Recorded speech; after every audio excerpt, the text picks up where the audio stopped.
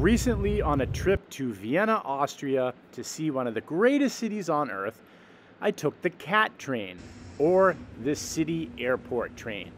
This is an excellent high-speed rail service that takes commuters directly from the airport to, you guessed it, downtown Vienna.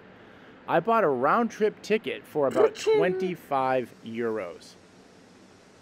The CAT train offers a fast and direct connection between the airport and Vienna city center. It operates at a maximum speed of 62 miles per hour or 100 kilometers for you Euro freaks, reducing travel time to only 16 minutes. This was spectacular.